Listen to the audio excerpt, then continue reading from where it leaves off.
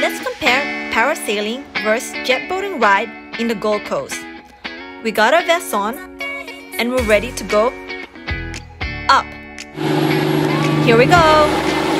You get higher and higher and higher. You get so high, it's like you're flying.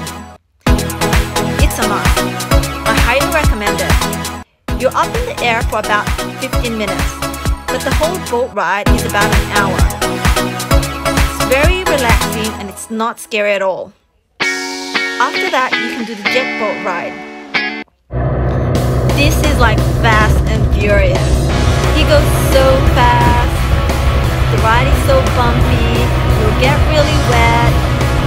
It's so much fun. I find it's even more fun than a roller coaster. Sometimes I think it's so insane. Are we gonna crash? Just kidding. They're very well experienced drivers. You don't have to worry about a thing. You'll have a great time and have so much fun. He'll do this thing in the air to warn you he's gonna do a crazy turn.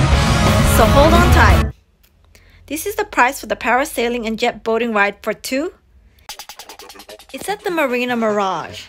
There's a beautiful floating chapel on the water and they book weddings there. It's about a 7-minute drive from Surfers Paradise. You can hang out there before parasailing and in between parasailing and the jet boat ride. There's some dining and great shopping. So what did you guys think? Parasailing or jet boating?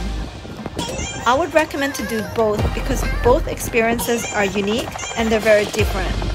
Parasailing is very relaxing, but the jet boat ride was so much fun. It's good for thrill seekers.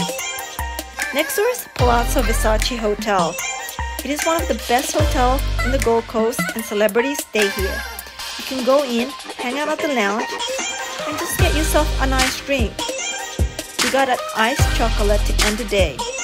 I hope you guys liked my video and thanks for watching.